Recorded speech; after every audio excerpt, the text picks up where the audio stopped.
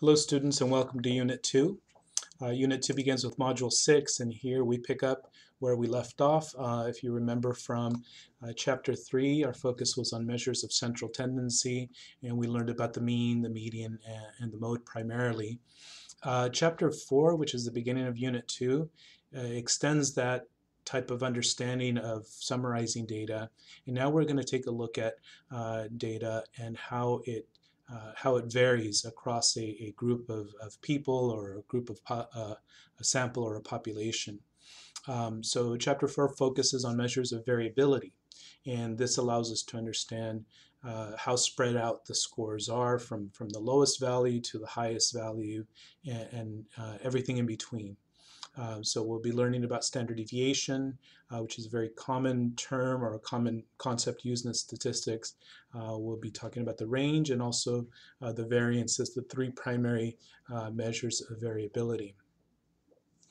Once we're kind of done with measures of variability, we'll move on to introduce you to z-scores. And yeah, Chapter 4 and Chapter 5 really go hand in hand.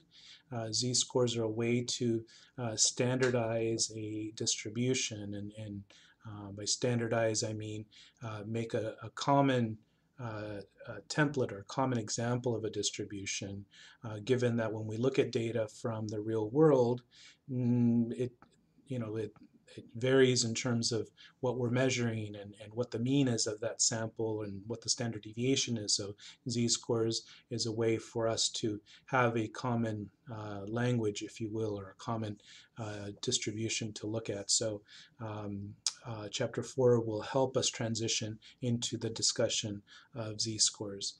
And then we'll finish up Unit 2 with a look at probability and probability within a sample. So given a set of data, what is the probability of having scores fall above a certain value or below a certain value? And of course, this will be within the context of z-scores. So we'll be learning how to apply z-scores to real data.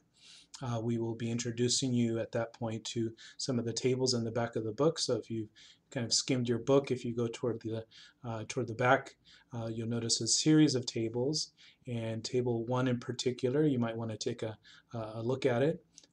Table 1 in the back is the first of several tables we'll be using this semester, and this is often known as the standard normal distribution or standard z-score. So that's something we'll become familiar with. So anyway, follow along with your modules and reach out if you have any questions.